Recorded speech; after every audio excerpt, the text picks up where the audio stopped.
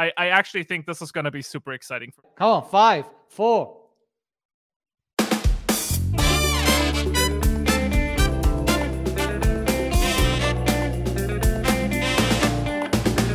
Hey everyone, welcome to another episode of Talking Kotlin.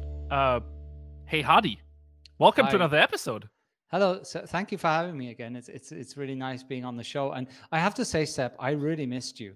Like, we haven't done one of these for 7 or 8 months, right? More or less.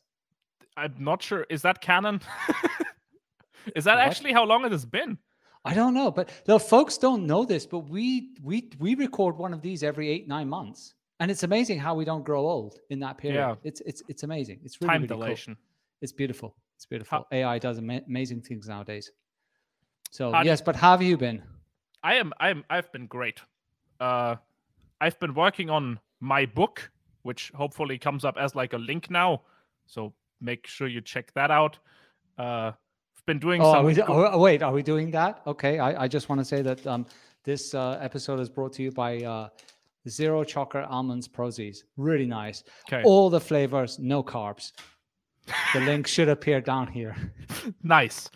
And we've been doing loads of fun stuff on YouTube. I'm currently working on another large secret video, which who knows when that'll come out. So we'll see how that goes. How about you? What have you been up to? We've been busy launching that thing which is called Kotlin Conf, which I'm really, really excited about now. Kotlin Conf is coming back, huh?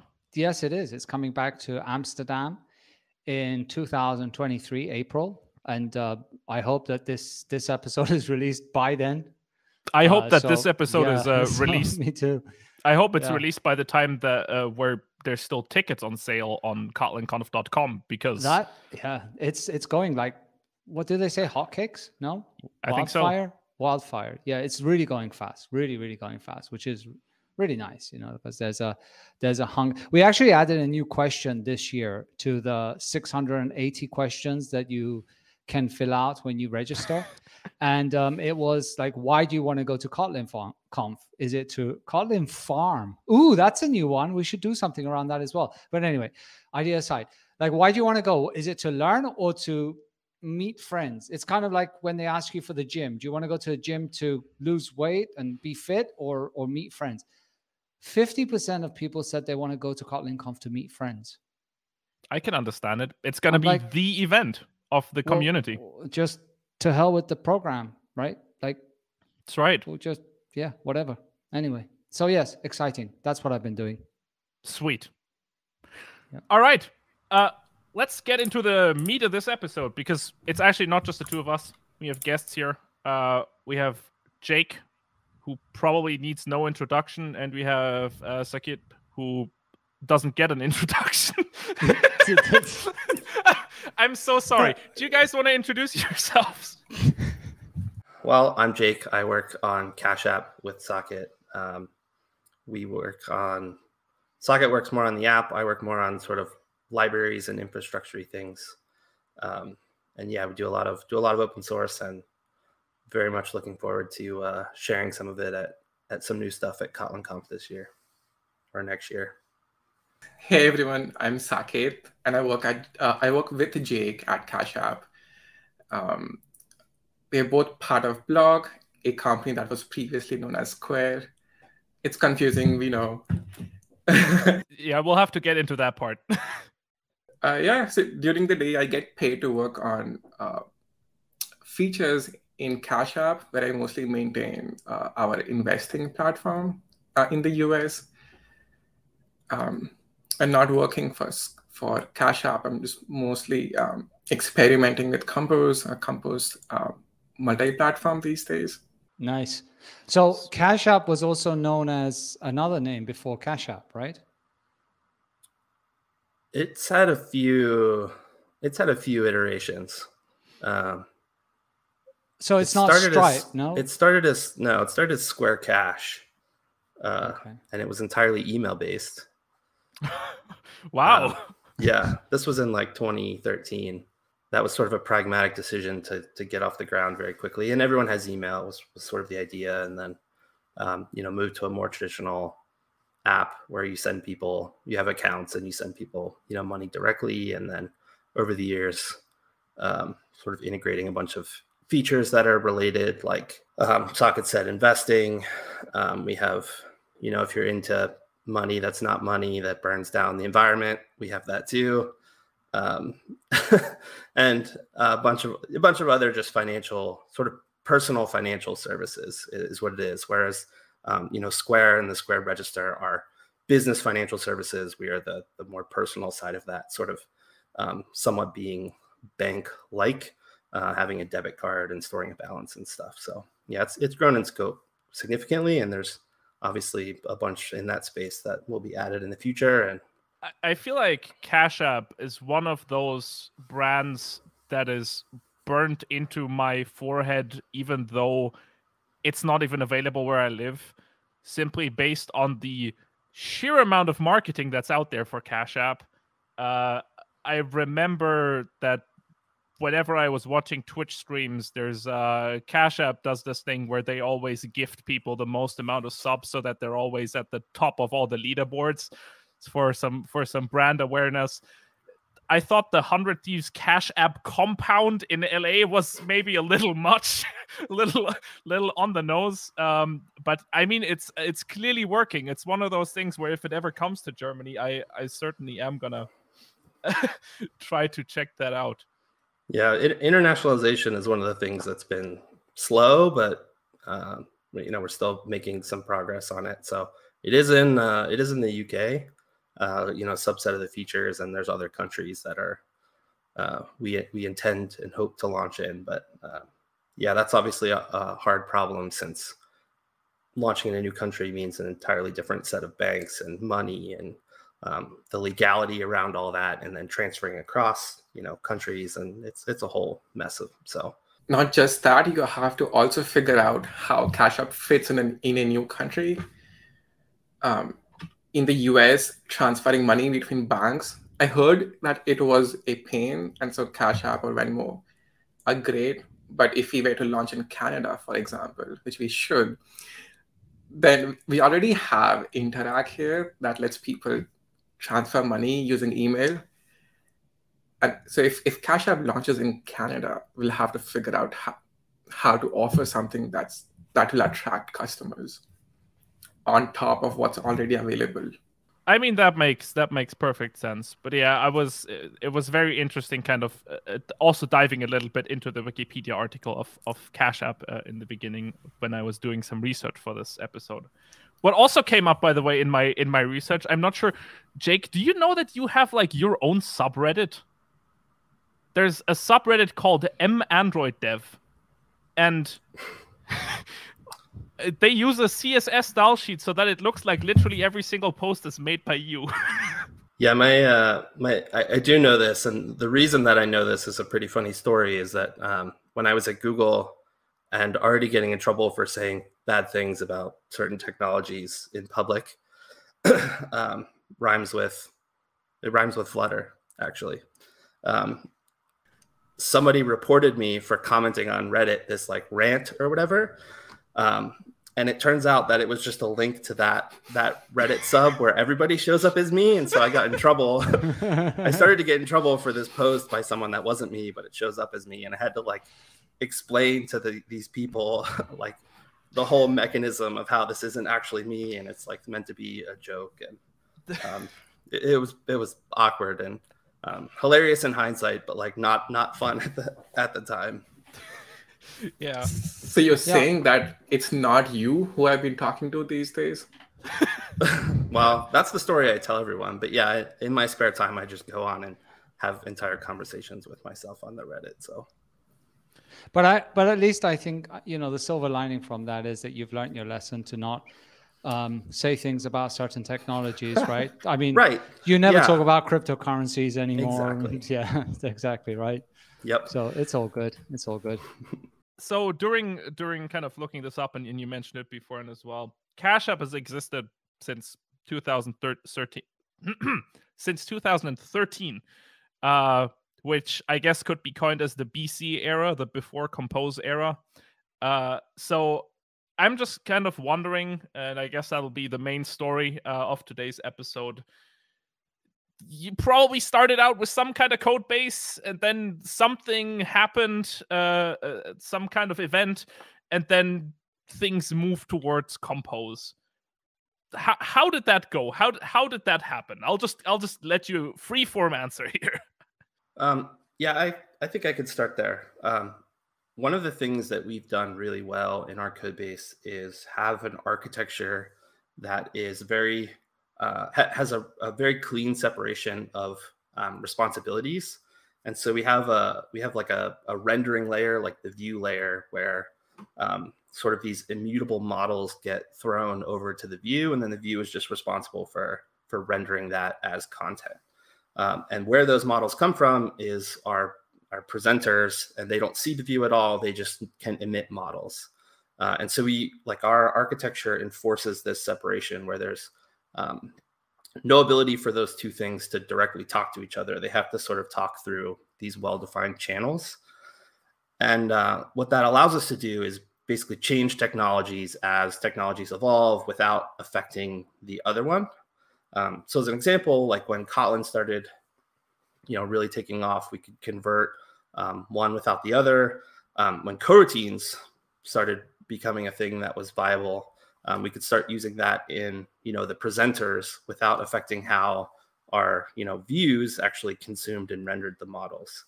And so when Compose and Compose UI started coming along, we were already in a really good position to be able to adopt it without really affecting the rest of our code base.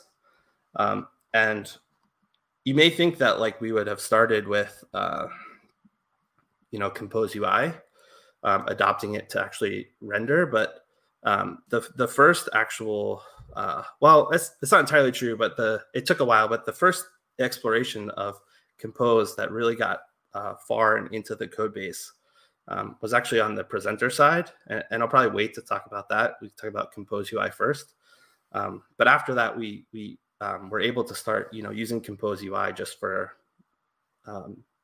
individual screens without affecting the rest of them, and changing the entire rendering sort of system of our app became much less of a big deal because of this clean architecture. And it meant that the presenters that we already had, which were feeding these models into the view, didn't have to know that the view changed from traditional Android views to Compose. And so that was a huge benefit. And actually, Saket was sort of the one that is one of the ones who led most of that effort to initially get Compose UI off the ground in cache. And how, Compose is an easy one, right? Because Google talks about it. They clearly say that this is the future. This is where you want to go. But how, even though you've got this clear separation of architectures, do you often swap things out for new technologies? I definitely think that we made a lot of good bets. And so we don't have to do that a lot, especially not in like a reactionary way. We very early invested in, reactive programming in RxJava and that ecosystem. And that's how the majority of our presenters were set up. And once they're sort of there, they just kind of stay there and work really well. And it was only until coroutines came along and offered sort of a paradigm shift where instead of writing your logic inside a set of operator chains, you could write that as more imperative style, regular code, that we sort of wanted to adopt something like that. And then and that's like an example on the presenter side. On the view side, there's definitely far less sort of dramatic innovations until Compose UI. But as an example, like, the app started to adopt things like constraint layout. But internally, we built something called Contour, which is also a constraint-based system, but done entirely in code, Kotlin code, rather than in XML defining your constraints. And so the sort of the architecture of the clean separation, and also the fact that all of our screens are sort of self-contained, allowed individual either individuals or like feature teams to adopt things like contour or constraint layout without affecting really the rest of the code base. And it wasn't until something like Compose came along that we sort of had to like stop and have a conversation with everyone about how we adopt this, because it is like such a change in how we traditionally do things that it has to be coordinated at more of a broad organizational level. So just for a little bit of context for our listeners and viewers, did you decide to move 100% to Kotlin before you started all of this, or is your code base still a mix? What is that looking like? Can I answer this? Yeah, I was gonna say, most of that change happened when I wasn't at Cache. Yeah, in fact, it was started before I joined, so none of us know. I mean, among the two of us know how this started. Nobody knows. But when I joined, I noticed that Cache App had already embraced Kotlin, or most of us had already embraced Kotlin for building our layouts. So when Compose came out, we had a luxury of seamlessly migrating our system because we were not using XML in most places. Before Compose was announced, there were a few people who still enjoyed doing XML because as much as we hated XML, Android was always a XML first system. So the tooling, the previews were far better with XML. But when Compose was announced, it was easy for the rest of the people to convince them that we should fully embrace Kotlin now. And then when Compose UI came out, we were easily able to migrate our themes, our colors, and all other resources that were necessary. I know that people complain about previews in Compose UI because they're slow. We have to rebuild after every change. But we had gotten used to that way long ago. We had embraced the fact that our brain became our layered preview. And we also got involved with faster iteration cycles by having demo apps, smaller modules for layouts, snapshot test, which we can talk about more afterwards. I actually think now that the conversation has kind of always mentioned Compose and Compose UI, it probably makes sense for the sake of clarity to maybe give our listeners a bit of an idea about what it is exactly you're talking when you're talking about these things. So what's the difference? And why should people care? Yeah, I mean, Compose is a general purpose tool for building, for basically managing state and reacting to state changes, and then producing a tree of objects that usually is like derived from that state. And then that's like a really abstract, like kind of terrible library definition. But it is just this like wildly generic thing at its core, which is like a really small runtime and then a Kotlin compiler plugin that does some magic basically to, rewrite how your code executes at runtime. And it can be used for anything. So any sort of tree that you can think can be produced by a set of composables, which is like the core primitive of Compose. And the way that the compiler knows how to rewrite your code is this composable annotation on a function. But when you think about like managing state and then producing a tree of objects, that's also a definition for like every UI toolkit ever. And so Compose UI is an implementation of a UI toolkit that renders sort of a material-based UI starting on Android, and now has sort of expanded into running on the JVM. And I don't know how far we want to get into sort of what's being done in the multi-platform Compose repository, but also coming to the web and likely iOS platforms as well.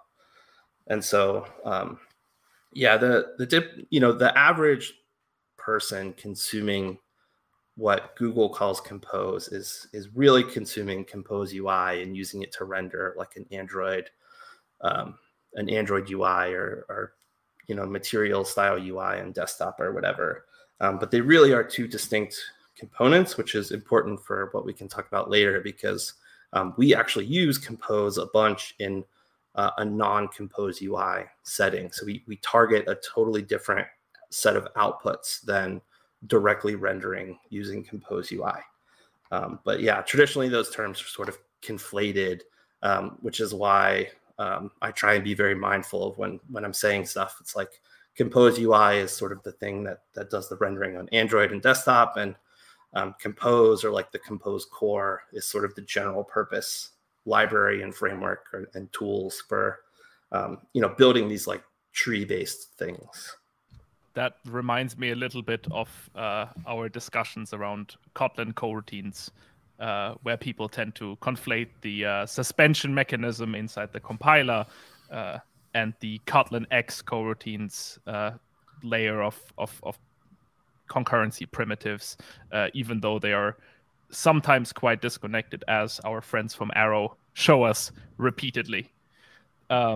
I guess at least the difference between Compose and Compose UI maybe would also be a parallel to what React does with React and React DOM. I think they also kind of have a bit of this decoupling. I'm not entirely sure.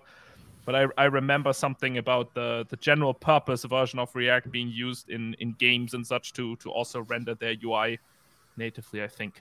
Yeah, the thing that really got me interested in non-Compose UI based Compose work is there's a React framework called Ink, which is for rendering to like a terminal output, like a console or like whatever. And so you can write command line applications using React, and it will manage sort of the layout and re-rendering and repainting, in the terminal, because there's ways to sort of go back and repaint and create these interactive command line programs. And so, when Compose was sort of becoming a thing at Google, my intent was to always try and build an analogous of that using Compose, which ended up being this mosaic project. But it's sort of what got me started with that, and it has a direct line to this other project called Molecule, which is is from Cache, an open source project from Cache, which is our non-Compose UI based Compose usage, which we actually use for the presenter side of our app, not the rendering side. So it's funny how we always seem to get ourselves in a mess and tangle of naming things not ideally and then spending hours explaining to people what we've named what, right? But talking about Compose and your adoption, you said that you initially adopted this on the presenter side. So do you want to dive into that a little bit and tell us more? Yeah, so the first half of the description that I gave for Compose was that it's a library for managing state and reacting to state changes. And then the other half of that was producing like a tree output that can get rendered or whatever.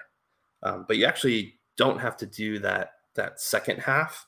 And so what our presenters are in Cache is basically a simple class that just aggregates a bunch of data from like a database query or the network, the file system, the state of the operating system that it's running on. It aggregates all that data together into a model object that it then can send over to be rendered and displayed for the user. And so the idea was basically, the problem was that we were writing this with something like RX, where you wind up with these deeply nested, very complex chain of operators that are encoding logic.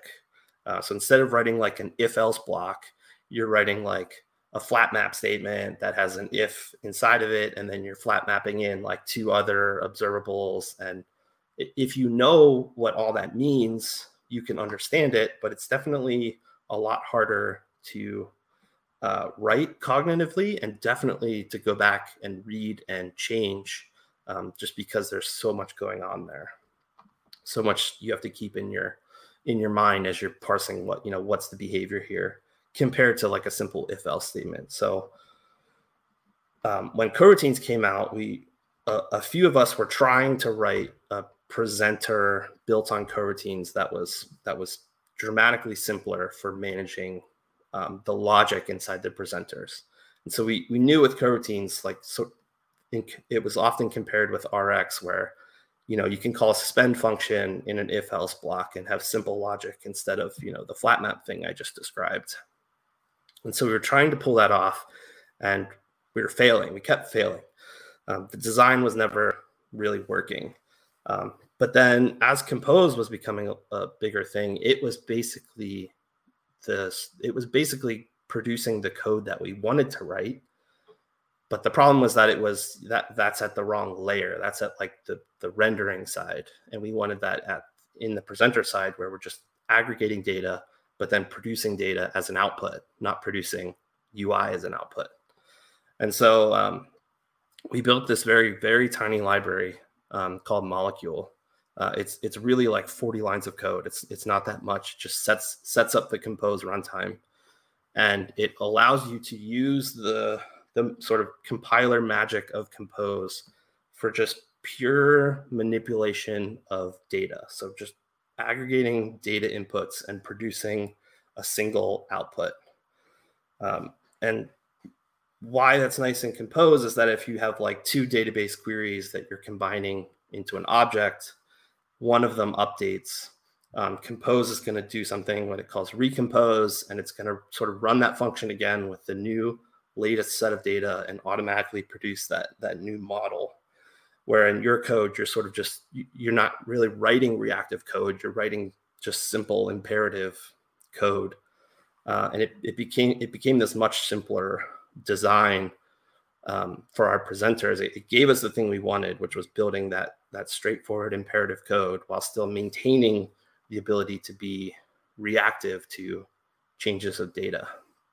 And so, going back to like the architecture thing, we were able to test that out and adopt that in a few presenters, rewrite some of the Rx ones, and then show people that this was something that was viable and prove out that it was going to work. And it sort of is like taking over our code base and is spreading into most of the new presenters that are written, and some of the existing ones are being rewritten as well. So it's been it's something that you really can only do with like a Kotlin and its ability to have compiler plugins and what Compose is doing. And it's been it's a really huge win for us. So this is really fascinating, right? Because you're using this for something that, I mean, when people think about Compose, they're immediately going to think UI. They're immediately going to think, the displays. And yet here you are using this for something completely different, right? The Compose part of it that could benefit many, many applications that, don't have the same needs that an Android application or any other application may have, right? Yeah, I guess the thing I didn't mention, the sort of most important part of that is that we can use that Compose code in the presenter and target traditional Android views. Like, we don't have to change the sort of rendering layer at all. We can use the existing views that are already written, that already accept these models. And instead of having, Rx be the producer of them, we have Compose be the producer of them. And so, that's why I sort of wanted to stress on the architecture at the beginning, because if you sort of muddy that, they get coupled and you can't change one without the other. But yeah, by virtue of having that really clean separation, we can allow people to migrate sort of half of it without touching the other. And that's sort of like a secondary thing that allowed it to really be effective. I should also mention that because these composable presenters emit a flow, or they return a flow, they can also seamlessly interrupt with our existing Rx presenters. So it's not just UI they're interacting with, they can also fit in our existing code base of Rx presenters or coroutine presenters. And is this a thing that you currently are? Would you see a use for this also outside of the Android or mobile world, maybe? I built a Compose web application, and sort of the thing about this is if you already have Compose, you can do this without like a separate library. You can write a composable function and sort of have it be the producer of just a value, and then separately have a composable function which consumes that value and renders it to something. And so like in Compose Web, I do this as like a pattern where it's in the same module, but I have, separate functions for like the responsibility of producing just the model and rendering the model. The reason that the library exists is if you're somewhere where you don't have like Compose UI or Compose Web or like an existing Compose framework. And so it started as just an Android specific library because Google only publishes Compose for Android. Unfortunately, thankfully, you all have started publishing a proper multi-platform Compose runtime artifact. And so Molecule, the next version, whenever the next Compose multi-platform release from JetBrains comes out, the next version of Molecule will support every platform that your multi-platform artifact supports. So yeah, if you're on, if you're targeting the JVM, if you're running on the web, or eventually if you get the native stuff off the ground, it will work in those contexts as well. That sounds incredible. I feel like the obvious question here almost is, did you folks pioneer this? Were you the first ones to come up with this? Not really. I mean, like I said, it's already a pattern that you can do within a single Compose code base. So like it's already a good idea to have a separation of responsibilities in functions where you're not mixing a ton of business logic with the rendering logic. The thing that we did was just write the library that runs Compose, runs the core of Compose separately, so that you can have it run, you can have it run completely separately without the UI part. And it's really not that novel. There's nothing amazing that we sort of figured out. The library it is literally like 40 lines of code. It's just the bare minimum to set up the Compose runtime. The same thing that Compose UI is going to do. We just don't set up the part that produces like a UI toolkit rendering half. And so yeah, I don't think it's extremely novel. It's more just something that we took an existing pattern and allowed it to run without Compose UI. Do you know whether you folks are kind of like the only ones, or has the Molecule library been adopted by other people who maybe faced kind of the same situations? It's definitely been tried out by other companies. I don't know, because we get some feedback and issues filed about various build configurations and stuff. I don't know the degree to which it is adopted, because again, like if this is you only need the library if you have like two separate modules, one where Compose UI is not present, one where Compose UI is present, or whatever. And so yeah, a lot of people might just be doing this as sort of a pattern, which is a good thing. And it would be ultimately it would be great to see something like this supported farther upstream, so that more people could by like Compose proper, so that more people could sort of gain access to it or understand that this is like a thing that you can do. So do you think, and I've asked this question more in the context of multi-platform UIs, but now we can generalize it to these patterns. Would you feel that Compose is like the gateway drug for Kotlin? At least, I don't have a lot of context on UI toolkits on other platforms. At least on Android, like the fact that you can learn Compose UI, build something with it, and then extremely easily port that to run on the desktop with very minimal changes to your build. That's like a really exciting feeling. And it's the thing that makes, toolkits like Flutter and even just writing for the web a thing that's really appealing. And so for whatever reason, a lot of people are sort of forced into Compose UI just by virtue of, being an Android developer and the sort of stigma around whether you should build for native or build for cross-platform technologies. It's nice that the thing that's now becoming the sort of Android first-party UI toolkit is also the thing that allows you to build in multi-platform and very easily get you into that sort of world of targeting multi-platform. Saket, thoughts on Compose as a gateway drug for Kotlin? I'm thinking that if you're using Compose, you're forced to use Kotlin. But if you enjoy writing Kotlin and you enjoy writing the layouts in Kotlin, then it's sort of I know that we have Contour, but it's not something we use anymore for new screens. And the only option now is have Compose. So would you say just that it feels natural when you're already kind of in the Kotlin ecosystem? It seems that Compose would be the obvious choice nowadays. Yep. I mean, you could write views in Kotlin, but they were not optimized for Kotlin. They were always XML first, and so doing that was a pain. We managed it somehow. We wrote Contour, but it was not the entire tooling around UI on Android was not natural. It is becoming now with Compose. So I'm not an Android developer. I won't get tired of saying that.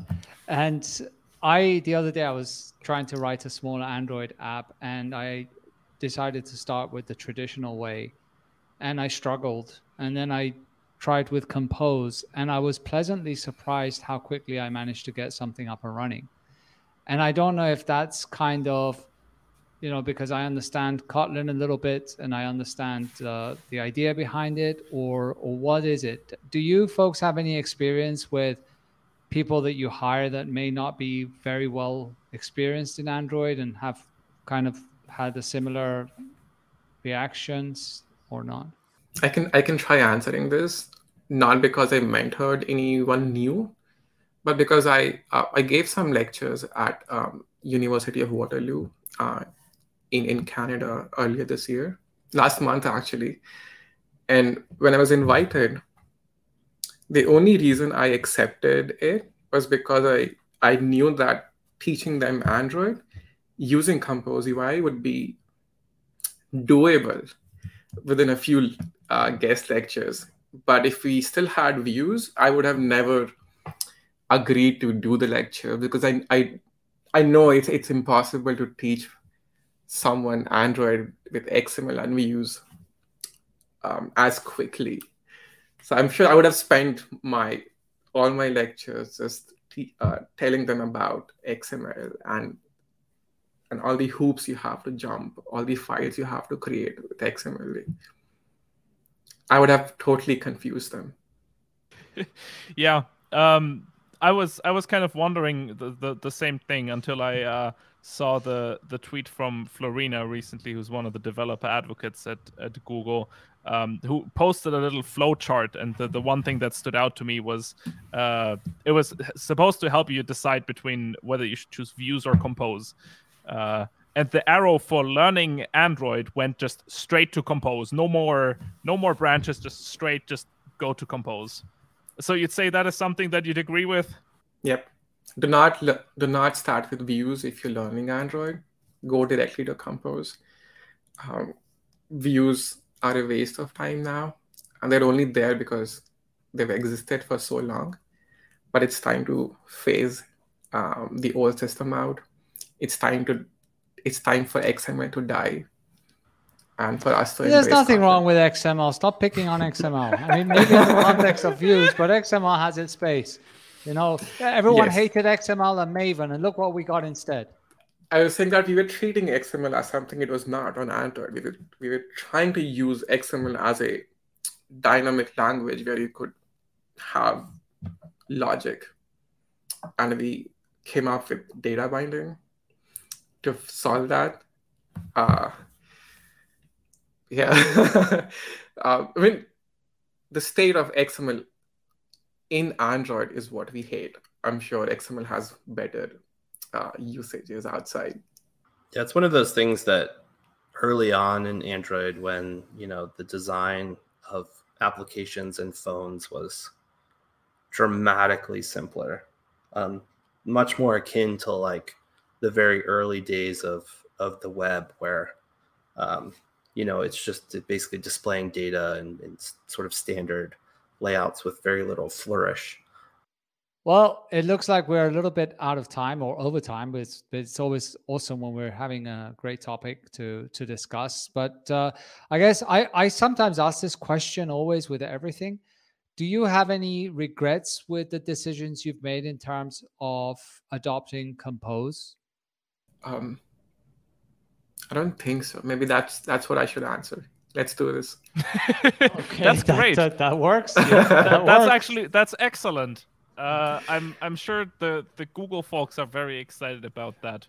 But then on the flip side, do you have any kind of recommendations for people who haven't adopted Compose yet, or who are standing at the beginning of their career with Android, besides just pick Compose over views?